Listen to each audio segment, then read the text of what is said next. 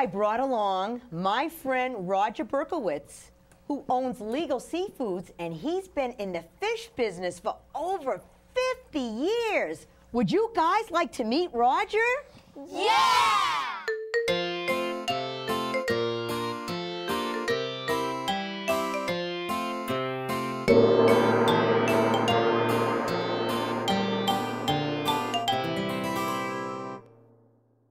Roger, we have so many questions to ask you. Not tough ones, I hope. No, they're not. They're not going to be tough. But Roger, you started in the fish business when you were 8 years old. Yeah. Tell us how Legal Seafoods and the fish business all began. Boy, you know, back in the 1950s, my father had a fish market in Cambridge, Massachusetts. And so we all used to work and help out in the fish market.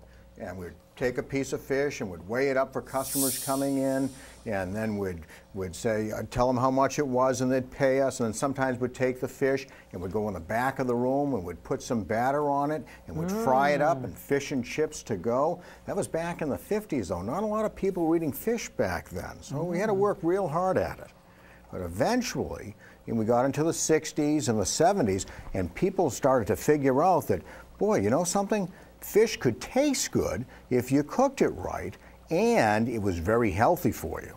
And what they're finding out is that fish is brain food. It makes you smarter. And they also found out that people all over the world, those countries that really ate fish as the major part of their diet, lived longer and they didn't get sick as often. So that's when the people in the United States started to think, wow, there is something about this fish.